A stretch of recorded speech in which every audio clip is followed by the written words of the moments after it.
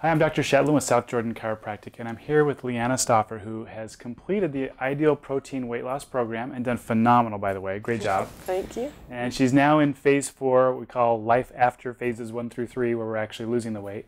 And you know, some people have some challenges afterwards, keeping the weight off. I think that's with any diet, but she's going to share with us some of her highs, her lows, and how she keeps it so even keel and is still successful even today after losing. What did you lose? 80 pounds, 85? I think it was 88 pounds. 88 pounds in just how many months? A year, basically. A year. That's awesome. So, Leanna, tell us, what are some of the things you liked about the program or any challenges you faced?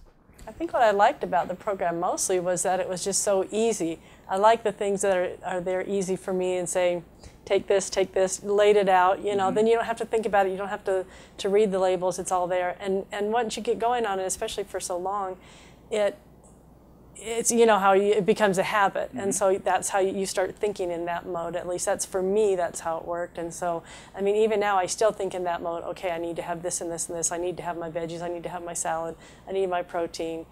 So for me, I think that was probably the easiest, and the food tastes good. Good. Well, it's important. If it doesn't taste good, it's hard to eat it. Yeah. So it's nice because it teaches us habits, because we are creatures of habit. And so the habits come along on how to do it properly with the phases. And what I like about it is through the phases, you're learning how to eat properly with normal foods when you're done. And some people think it's on and it's off. That's what I love about this program. It's not the strict diet and then you're back to your normal habits and everything goes haywire again. You're learning through the process. Well, what about phase 4? What's different with that?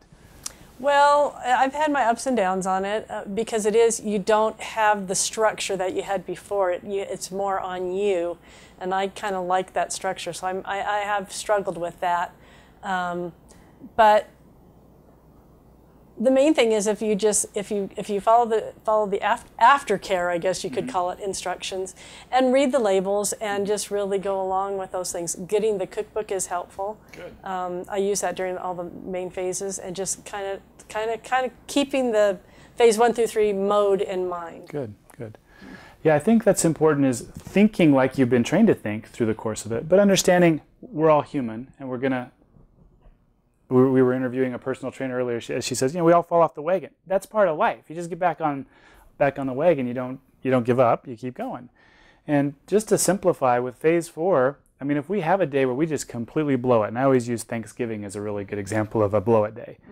Well, the next day is just phase 1, and then you're back to your normal routine. It's not tough. Or if you just have a little mistake, the next day's a new day and you're back on it. It's not like phase 1 where you blow it.